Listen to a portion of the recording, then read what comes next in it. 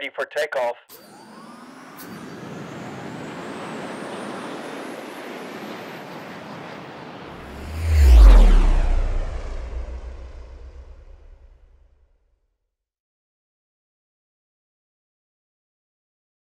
Oh my goodness.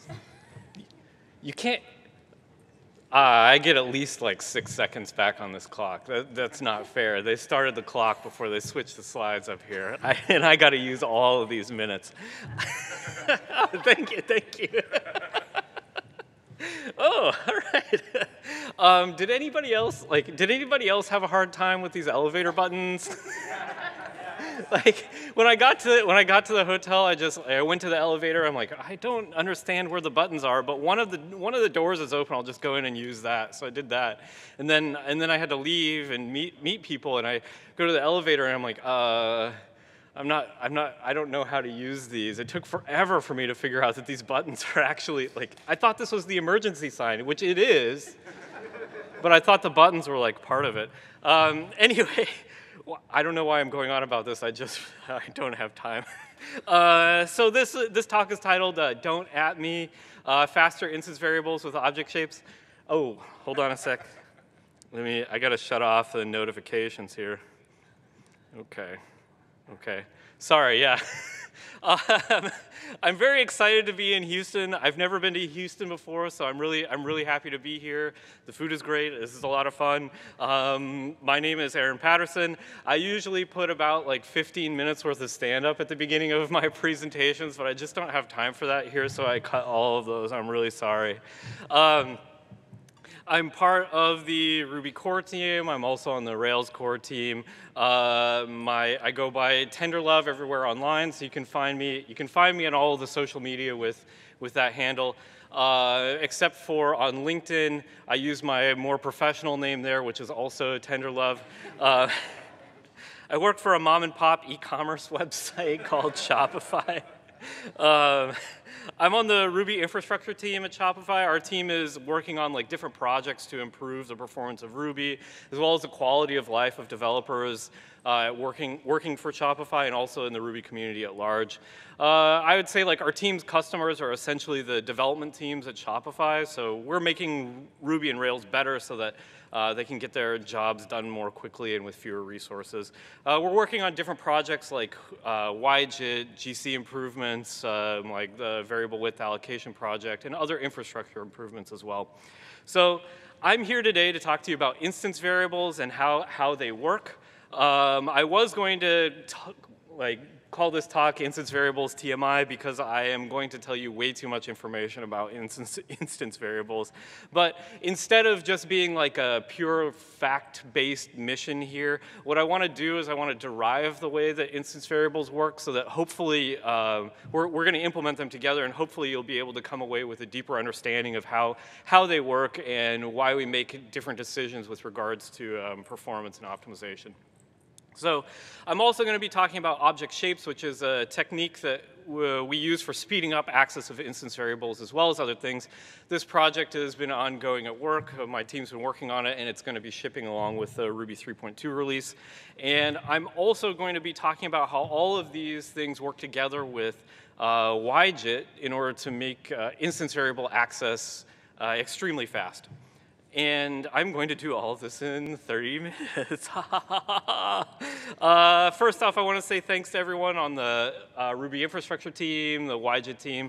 Especially, I've been working very closely with Gemma on this project, and I also want to thank Maxime for her guidance on the project as well. And I also want to give a shout out to John Hawthorne at GitHub. He's been helping on this project as well. So there's been a lot of people working on this together. So let's talk about how IVARs work. This is a joke for all of the people from Seattle, yes. Very local joke. All right. So just a kind of a note here, I'm going to refer to them as instance variables, also IVARs, and also IVs. Those all mean the same thing. I just need to shorten it sometimes because I only have 26 minutes left. So let's talk about implementing instance variables. Let's say we have a very simple class like this with a couple instance variables on it. If we were implementing a language, like how might we store this data? Like how would we store it? I think a really simple way to accomplish this task would be to just store your instance variables in a hash table on the instance. So for example, we'd have our instance of hello here, and we'd say, all right, we got a hash table associated with the instance of hello. The key to the hash table is going to be the name of the instance variable, and the value in the hash table will be the value of the instance variable. And we can imagine writing this code is pretty easy. We could imagine implementing it something like this, where we just have that hash table associated with all of our instances.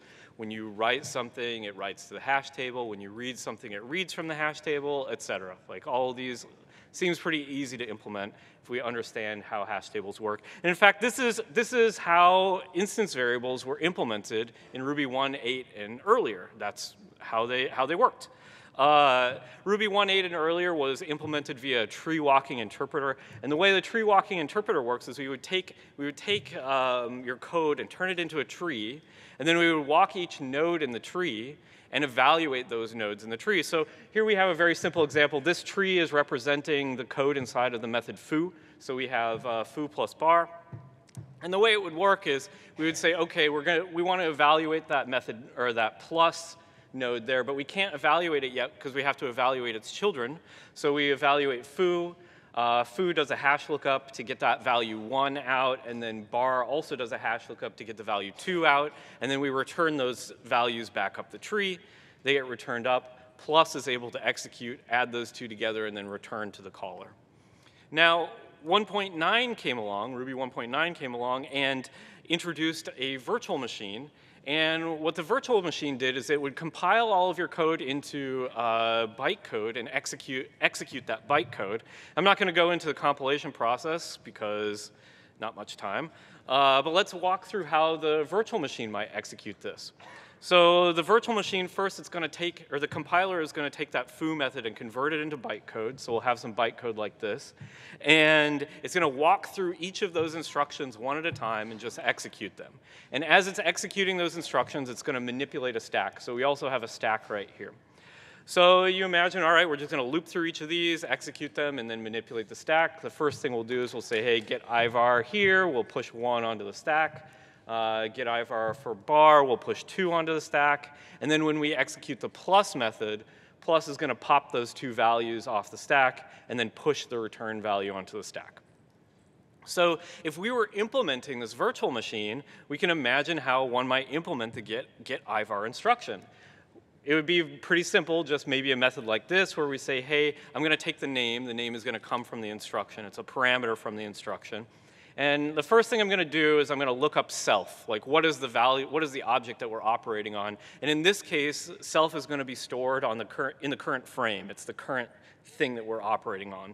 Then we're going to say, hey, I want to get the hash table of instance variables. And then all I need to do is I just need to look up that value by name from the hash table and then just push that value onto the stack. So it's pretty easy to imagine how we could go from the tree walking interpreter into the virtual machine implementation. Now, the problem with this implementation is that hashes are slow when compared to arrays. I don't want to, like, hashes aren't that slow, but if you compare it to an array, yes, it's slow. Hashes use a lot of memory when compared to arrays, because the hash data structure uses a lot more room than an array would use. So could we use an array instead of a hash? And the answer is yes, we could do that, but let's imagine, like, how might we implement something like that? So here we have our simple class, again, hello, with a couple instance variables on it. And what we can do is we can say, all right, well, when we allocate this new instance of hello, that instance has to point at a class. So it's going to point at the hello class. And what we can do is we can say, hey, class, do you have an index for this instance variable? So we'll go ahead up here, we'll say, hey, I want to set the instance variable foo. Do you have an index for it? And at first, the class is like, no, I don't have an index for it. I will make you one. So it inserts foo into this hash table with an index of 0. So we know that foo maps to the index 0. And then we go ahead and we set the value 1 at the 0th index in the array that's stored on the instance. So our class is keeping a map of names to indices. So we'll do the same thing for bar. We'll set bar. We'll say, hey, do you have an index for bar? It doesn't, so it creates a new one. And then we store the value 2 in that 1th element index. So when we do this a second time, so let's say we perform this on a second instance. We're still running the program. Our new instance will just say, hey, I want to set foo and bar. Those already exist in that hash table, so we don't need to create new indices. It just uses those and sets those in the array. Now, you might be looking at this and thinking, well, you said, oh, hey, we have a hash table. It uses memory. What's the deal? We still have a hash table here. That is true, yes. But we're able to amortize the cost of this hash table across multiple instances of hello. So we can say, well, now we're able, instead of having a hash table per instance, now we have one that's associated with the class, and all of these instances are able to take advantage of the fact that that is stored on the class instead of the instance. Now, going from this, I want to talk about object layout a little bit, because this is going to be important when we talk about the JIT compiler.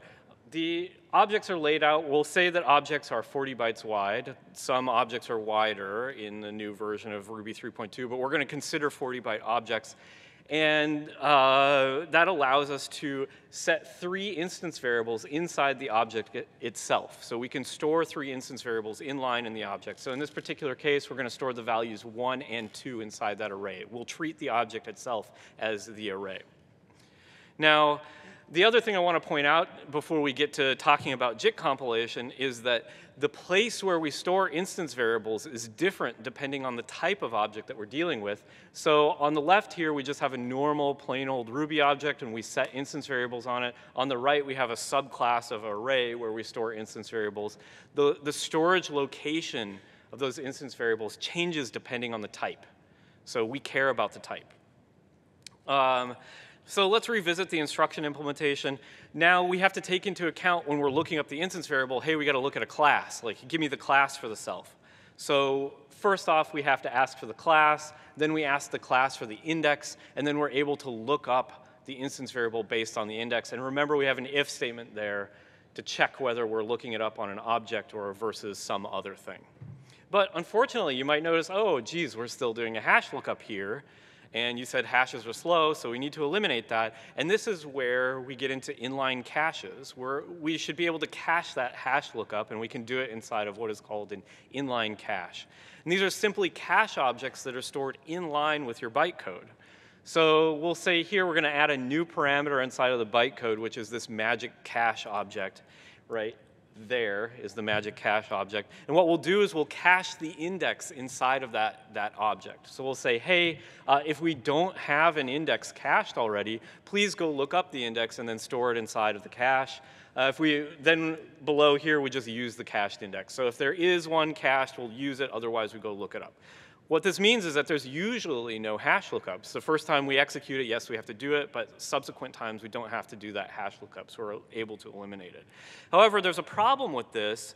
Remember that our name to index mapping is per class, so when we create the hello class, we've mapped foo and bar to 0 and 1, and we have an instance there as well. But when we execute the foo method, we're going to store the indices 0 and 1 inside of the inline cache for that foo method to look up the instance variable 0 and 1. Now the problem is, like, what about this world class down here? World sets an instance variable. It is a world class class. Sorry, I'm going to chew up a few seconds for at least one pun. All right, so we have a world class here. It inherits from hello. It sets an instance variable before it calls super. So you can imagine what the index table looks like on the world class. We've set oops first in the world class, but we've cached the values 0 and 1 in the foo method. So what happens when we call the foo method? Well, we're going to look up the wrong values. We're going to look up the values for oops, and we're going to look up the values for foo rather than foo and bar, which is what we expected. So this is going to raise an exception and blow up. So we can fix this problem. It's not a big deal. We just use a class as a cache key as well. We say, all right, the class needs to match. We need to have an index. We also need to have an index set, and then we can finally use that. So our instruction is getting a little bit more complicated. Now we have another problem where I keep throwing in problems here. Let's say we have an empty world class down at the bottom. we've changed nothing. We just have a subclass. But the problem is here, now that class is part of this cache key, this loop down here at the bottom, it oscillates between those instances. It calls foo on hello, then foo on world. And we keep doing that over and over, but since class is the cache key, it means we can never hit. We always look up hello, then look up world, and we're always missing the cache there. Now I'm going to throw in one more monkey wrench, and that is how do we deal with undefined instance variables? We all know like you can access an undefined instance variable, and it returns the value nil. Like how do we deal with that? So imagine we have this first case here where we're calling hello with true. True sets all 3 instance variables. So we have 1, 2, and 3 stored in line in the object. So those all come from these these sets here. But what about the second case where we're calling it with false? Well, what happens is when we allocate a new object, we fill in all the memory with a magic value, and this magic value is q on def. So this second instance will end up with a layout like this, where we have 1, and then q on def, and then the value 3, because we didn't set that middle instance variable there. So you can kind of imagine how the implementation of instance variable defined works. Should be easy to figure this out. We just say, well, okay, let's go look up the index of bar, and then we go look up the value for bar, and we see that that value is this magic one called q on def. So we're able to tell whether or not an instance variable has been defined. We can do that. And then when we actually return this, so we've cached the values 0 and 1 here. Now the issue is, again, similarly to the previous problems, well, we can't return q on def. We have to return the value nil. Like q on def's not a real value. We need to return that. So we can't just return 1 and then q on def. So where we handle that is we handle that inside of our implementation of the get ivar instruction. And I know this code is getting smaller, and that is on purpose. I am making a point that it's getting more and more complicated. We have to handle all of these cases. We have to check, was this thing q on def? If it was, we got to return null. Otherwise, we return the value inside of the array. So we keep getting more and more complicated as we're adding these special cases. So just to recap, the conditionals for reading an instance variable is the index set in the cache, do the classes match in the cache, is it a type object, is the IV value equal to q on def? And to drive home how complicated this actually is, I want to take a look at JIT compilation. So the way that JIT works from a high level is that when we've executed a method enough times, the JIT will pause. It'll say, oh, okay, we're going to stop right here for a second, and we're going to iterate over each of the instructions from the virtual machine, and we're going to generate corresponding machine code for each of those instructions. And then rather than letting the virtual machine execute the instructions, it jumps into the machine code and executes that machine code instead. So let's take a look at the machine code for reading an instance variable, and I'm going to call out each part here. The first thing we have to do is we have to check, well, is this thing an object? So we have to emit the machine code for that. Then the next thing we have to do is say, well, does the class match whatever is in the cache? We have to check that as well.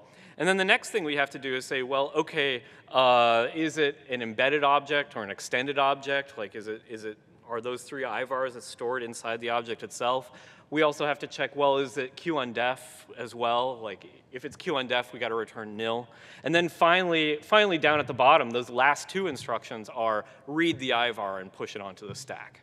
So we have 93 bytes of machine code for just reading one instance variable. We can actually do much better, and that's where object shapes comes into play. And no, it's not these types of shapes. In fact, there's really only one shape. It is a tree data structure.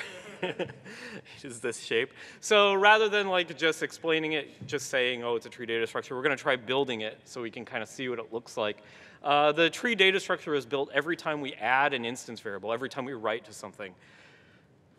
Woohoo. Let us move more quickly. So when we write the value foo, we start out at a root shape, we write the value foo, and that value creates a new edge in this tree. And we cache the values from this new node inside the inline cache. So here we say we're writing value foo. The outgoing edge foo did not exist, so we'll write a new node with the outgoing edge foo, and we'll cache that it came from the shape 0 and it's going to shape 1, and that we set the instance variable on the IV index 0. So we cache these 3 values.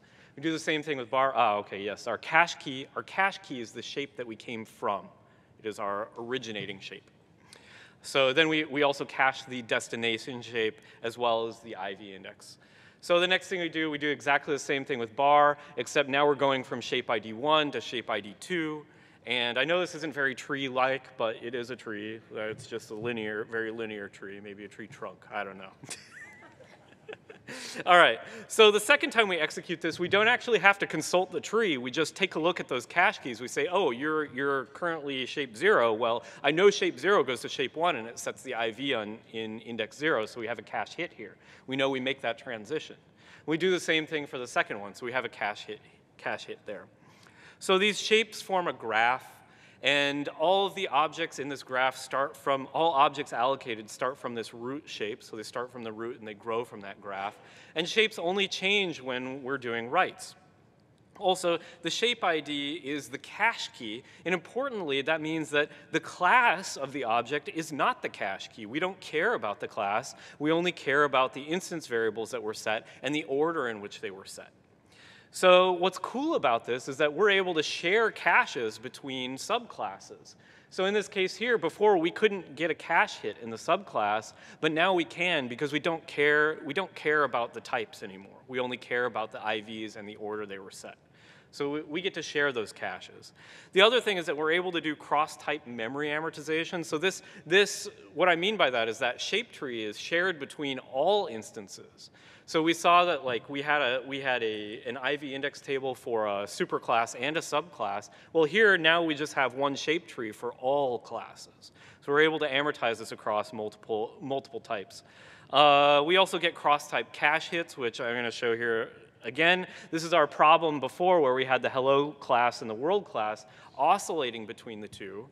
And we couldn't get cache hits here.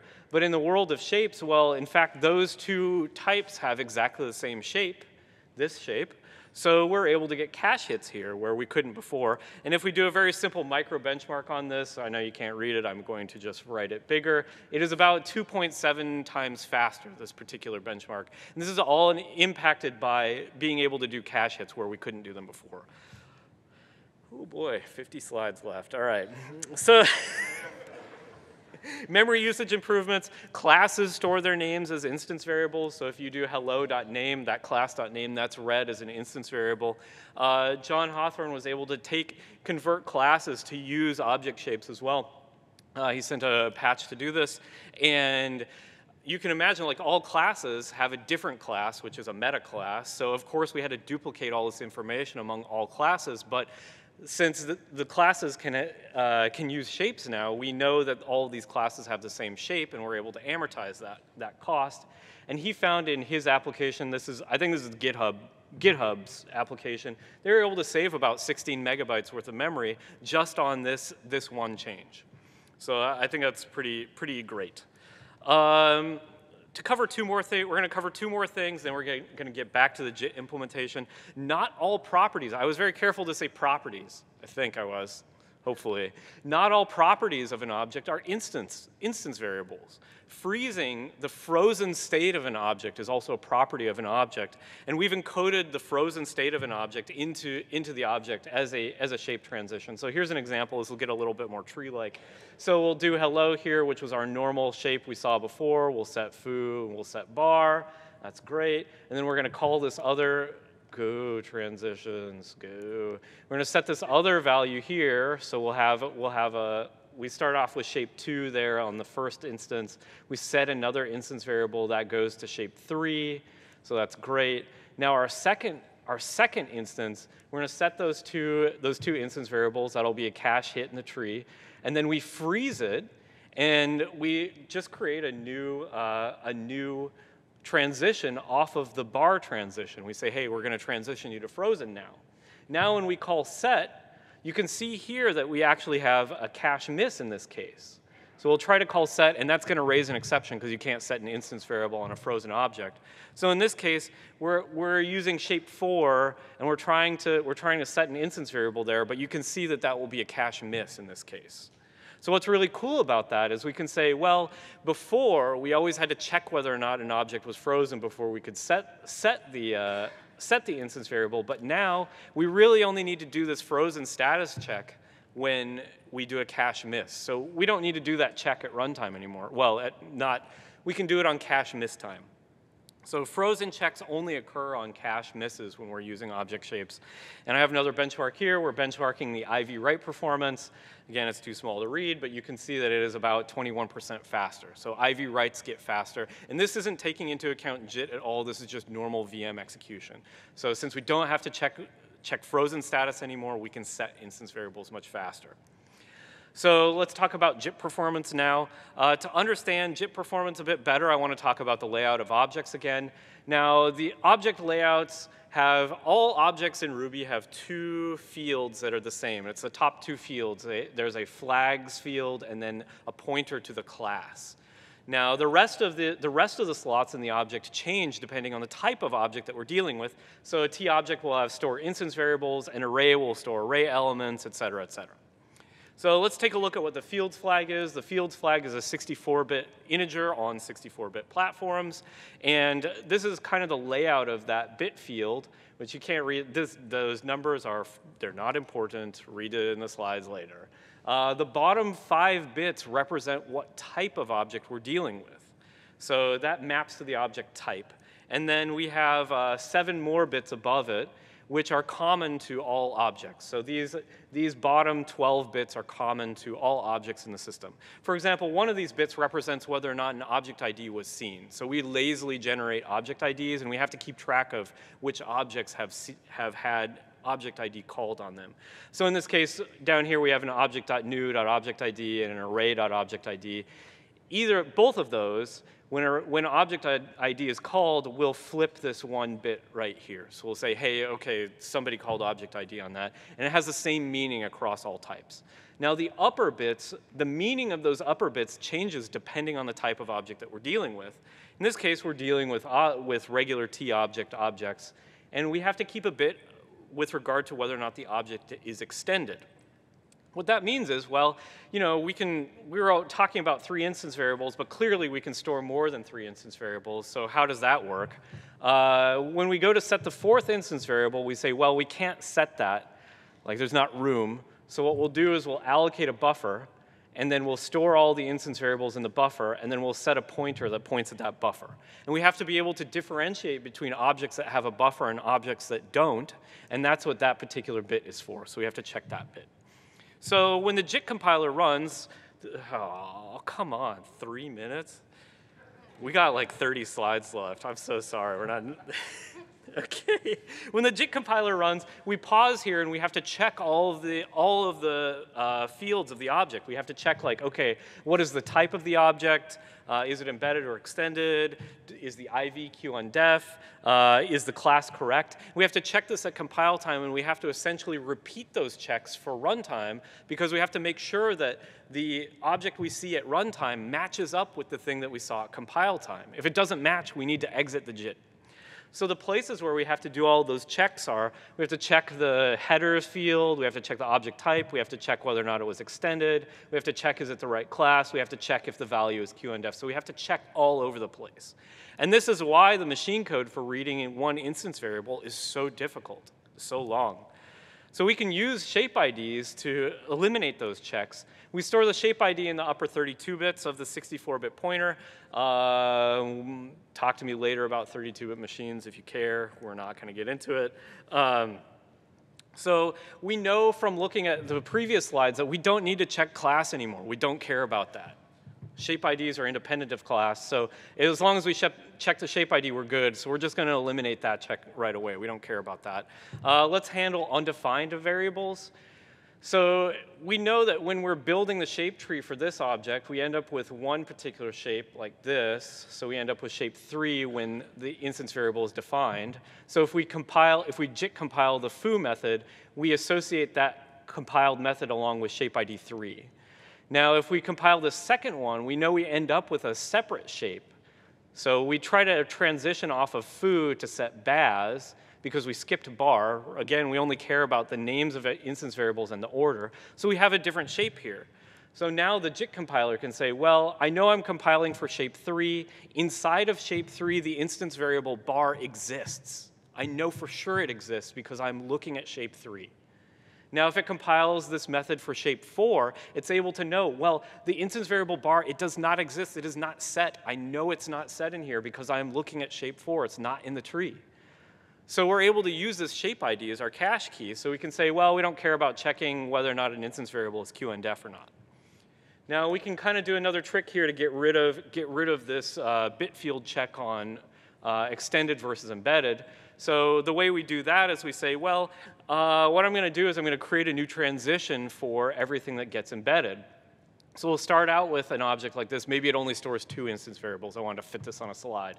So we store those 2 instance variables, and then we say, well, we can't store any more, so we need to allocate an external buffer. What we're going to do is we're going to create a magic like extended shape. So we'll create an extended shape here.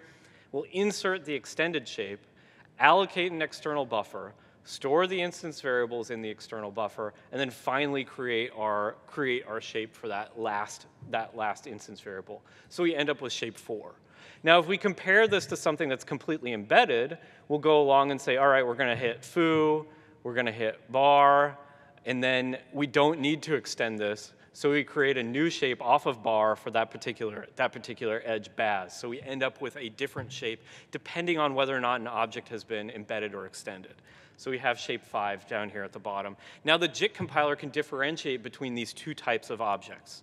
So we know that in this case, shape 5 is associated with an object that's not extended, and shape 4 is associated with an extended object, which means we don't really need to do this check anymore. We just check the shape ID. So we have one more thing to tackle, which is object types. And what we do here is we just say, well, OK, I'm over. All right, fine. We'll be done with this shortly, I'm sorry. So what we'll do here is we'll say, well, on allocation time, OK, we have an issue here. Like, let's say we say hello, we fire off hello. Hello is allocated, it's shape 3. We do the same thing on array. Remember, we only care about instance variable names and the way in which they're ordered. So these 2 would end up with the same shape ID, which is a problem because we know that different types store instance variables differently. So the way we deal with this is fairly easy. We just say, OK, well, when we allocate a new object type versus an array, we say, all right, we're going to start at the root shape, but then we're going to immediately transition to a special shape type called tObject. So anytime we allocate a regular Ruby object, we'll immediately do a transition, and then we'll base all of our shapes off of that. So we go through there like this, and we end up with shape ID 4 right there. For arrays, we don't do that immediate transition. So we do all of our transitions based off of the root shape, and we end up with a different shape ID depending on the type of object that we're dealing with, which means we're able to eliminate this check too. All we need to do is check the shape ID in the JIT. So the only thing that's required is a shape ID check. And this is able to reduce our JIT compiled code down from the left to what we have on the right here. All we have to do in the stuff on the right is say, well, let's make sure it's the right shape ID. If it's the right shape ID, then we're just going to read the instance variable and push that onto the stack.